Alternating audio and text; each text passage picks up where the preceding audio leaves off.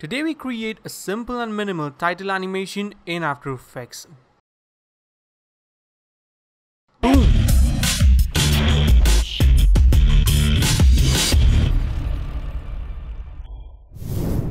Hey guys, what's up? I'm Nikhil from dopemotions.com and welcome to this brand new After Effects tutorial. In today's video, we are going to learn how to create a really nice, simple and minimal looking text animation in After Effects. So without wasting any more time, let's get straight into After Effects and get started.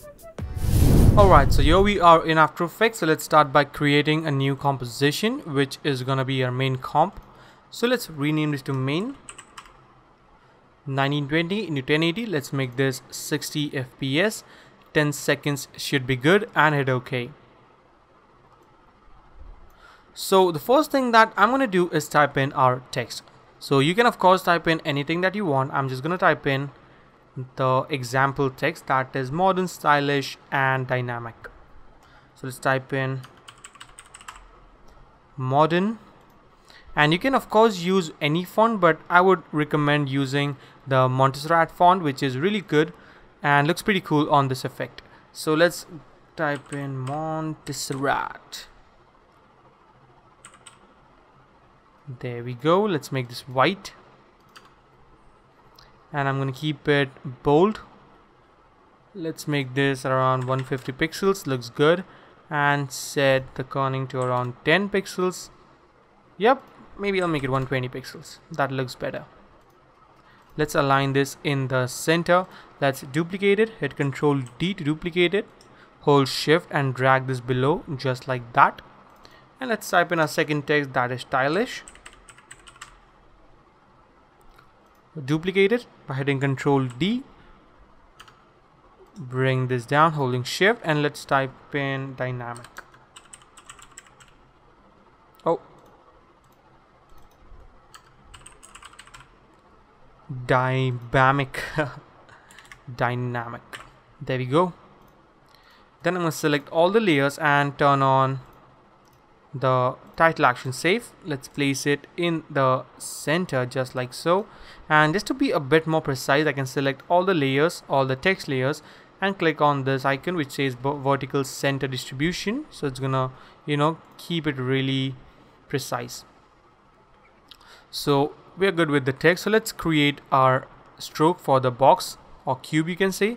I'm gonna set it to 15 pixels maybe, and let's hold Alt and Control at the same time and create a cube or box, something like this. Also you can tweak it up from the rectangle path section, unlink this, and you can adjust this manually just like so. Okay, this is looking pretty good. Let's rename this to box and turn off the title action safe. Then I'm going to select the pen tool, keep the stroke pixels to 15 just like for the box, and create a stroke just like so, pretty randomly. And then what I can do is I can animate the stroke. So the first thing that we need to do is animate the stroke, but before that let's rename this to stroke. Alright, and add a trim part to this. And then we can basically animate the start option of the stroke and the end option as well. So let's keep it at 0. And the first thing that I'm going to do is go to 1 second, create a keyframe, go to around, let's say 30 frames, set this to 100, create a keyframe on the start option, go to 2 seconds and set this to 100. So now we have something like this. Pretty simple. So now what I'm going to do is create a track match for our text. So for that I'm going to select the pen tool. We don't need the stroke this time, so I'm going to set this to 0, and we need the fill. So I'm going to select maybe something like gray color. It doesn't really matter which color it is. And I'm going to create a shape which looks something like so. Something like that. We don't need to actually be much precise in this, just something like that. And this is going to be the mat, so I'm going to rename this to m_mat 01 because we will be creating bunch of the mats. And then what we need to do is just place it on the top of, let's say if my first text is modern, so I'm going to place it on the top of modern and change the track mat of the modern by toggle switches and change the track mat to alpha mat or maybe alpha inverted mat. Yeah, that looks good. And the same thing I'm going to do is with the stylish and the dynamic text. So what we need to do is select the mat 1 and hit Control D 2 times. So we have 3 copies and just place them on the top of the each word just like so. Select the stylish and the dynamic text and change the track mat to alpha inverted. So now we have something like that. Then what we can do is let's go to 2 seconds or maybe let's go to 3 seconds. Select the text layers and hit P to bring down the position properties. Create a keyframe on the position properties. Go to 2 seconds just like so and drag them just like so. Now of course you can see our mat is a bit short, so what we can do is select all the mat. Alright, and let's select the pen tool. Maybe I think we need to select them individually, or maybe we need to we need to turn them on. So let's go into the mat 3, click on the shape, same with the mat 2 as well, contents shape. Oh, I think we need to do it individually, I guess. So let's select those and drag them just like so. And the same with the second one. Basically you can just copy paste the mats again, but I'm just going to tweak them up just like so. Oh, select the point, hit V, select these 2 points and just drag them just like so. Same with the first one, pen tool, select the points, hit V, select the points and just drag them just like so. And then we can just select the mats and hide them. There we go. So now we have something like this. And then what we could do is we can select all the text, hit U, and then I'm going to displace the keyframes a bit. So this is the modern text, so this is going to be my first text, this is going to be my second text, so I'm going to displace this a little bit just like so. So we have a little bit of randomness just like that. Pretty simple. Let's select the keyframes and hit F9 to ease those keyframes. Go to graph editor, and if your graph editor doesn't look like this, make sure to right click and select edit speed graph and not in edit value graph. So I'm going to select all the keyframes and drag this handles just to the left just like so. So we have a little bit more subtle animation, as you can see. Looks really nice.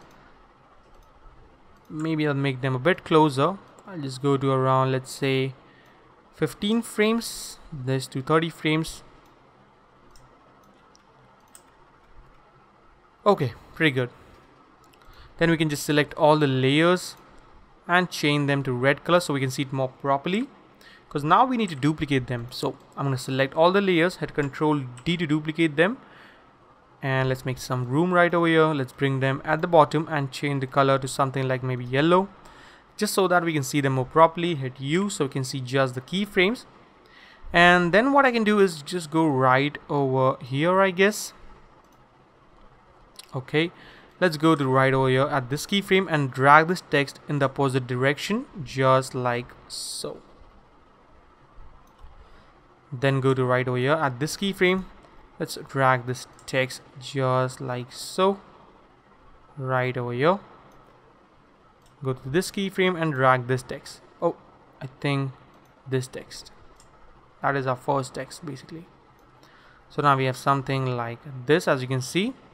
And now what we need to do is select the track mats 4, 5 and 6 and change, actually select the text, the second text, and change the track mat to alpha mat. So now we have something like this, which looks pretty cool though, as you can see. Really nice. Let's set this to full, see it more properly. Maybe I need to tweak them a little bit. Maybe I drag them just a frame, or let's say I'll select the mats, the 4th, 5th and 6th, and drag them just a bit closer so we don't get any artifacts. And there we go, looks pretty good. We need to change the time of the strokes, so let's hit U so we can see just the keyframes. Select the keyframes, hold Alt and just drag them, creating more, simple looking animation. Select the keyframes, hit F9, go to graph editor, and I'm going to create a handle, something which looks like a peak, something like that. Same for this one as well. Let's see what we have. Okay, that is a bit too slow, I guess. Yep, that is a bit too slow. So let's select all the keyframes, hold Alt and just drag them closer, just so that the stroke animates a bit faster. I want it to start right over here. Something like that looks good to me. Maybe a bit slow, just like so. So let's see. Yep, pretty damn nice. And you can of course select the second text and change the color if you want to. So maybe I can keep it something like a blue color. And for this text, I'm gonna go with kind of a darker pink. Two of my favorite colors. Pretty sweet. Now let's go ahead and animate the box as well. So I'm gonna add trim parts to the box as well. Let's go into trim part and animate the start property just like so, or maybe let's animate the end property. So let's go to maybe, let's go to 1 second and 30 frames. Let's create a keyframe on the end property, or maybe let's bring this up to 100. Let's go at the very beginning and set this to 0. So now we have something like this, pretty simple. Also, I'm going to animate the offset as well. So let's create a keyframe on the offset. Let's go back in time and I'm going to just offset this by minus 90 degrees. And let's bring this keyframe right over here. So now we have something like this. As you can see, a little bit of offset in the stroke. And also I'm going to rotate this as well. So let's hit R to bring down the rotation properties. Go to 1 second and 30 frames. Create a keyframe, hit U so you can see just the keyframes. Go back in time and I'm going to rotate this at minus 90 degrees. So now we have something like this. Let's select all the keyframes, hit F9 to ease those keyframes, go to graph editor. And let's create kind of a peak. So let's select this keyframes and drag this handle just like so. So let's see our animation. Yep, looking pretty nice as you can see. Maybe I'll drag the cube a bit further in time.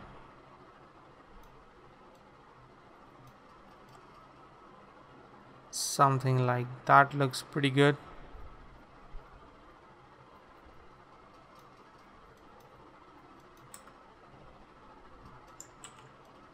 Let's see our animation, looking pretty cool. And I think I need to tweak this a bit. Let's set this to 0. Yep. Now it's looking much better, and as you can see, it's really simple and easy to create. Now what I can do is add some accent to our animation. So what I'm going to do is duplicate the box, hit Ctrl D to duplicate it, and set the stroke to around, let's go to maybe 8 pixels, and change the color to this darker pink that we have, something like that. Or maybe let's go with the darker blue that we have, something like that. Or let's go with the pink. I think I'll stick to pink.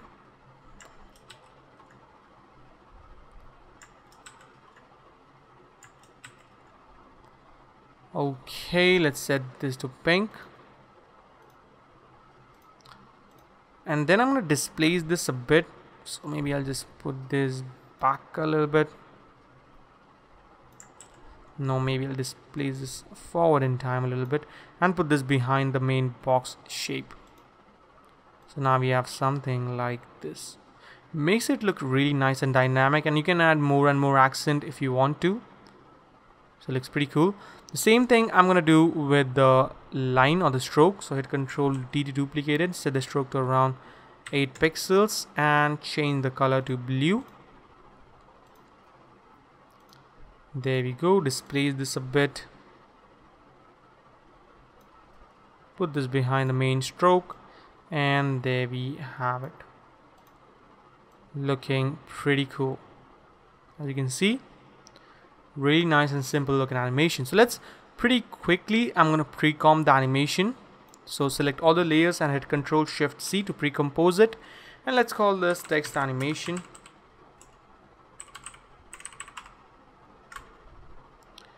And let's add a background pretty quick.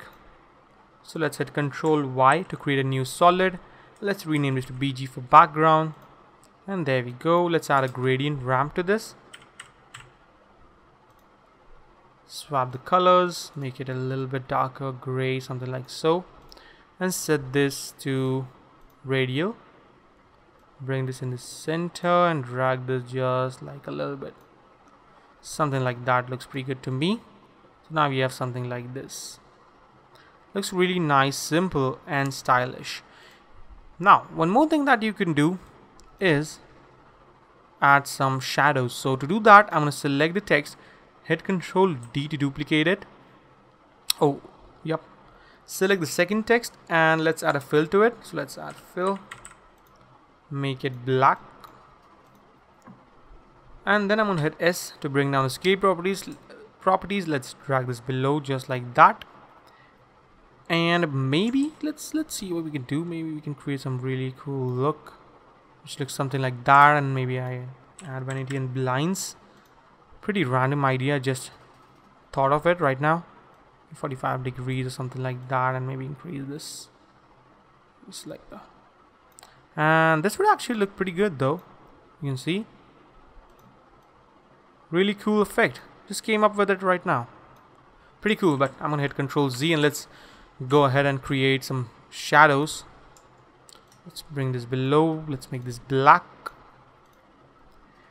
Hit S to bring down the scale properties, unlink them, and let's scale them. I think I'm doing it wrong. Something like that. Maybe let's keep it -10 or something like this. Add a fast blur to this. Repeat each pixels and increase the blur just like so. And I can play around with the opacity if I want to. Make it look really nice and subtle. Something like that. And let's see what we have. So it gives a bit more depth to our animation, which looks pretty good. And one more thing that you could do is to reverse the animation. Let's go to, let's say, 4 seconds.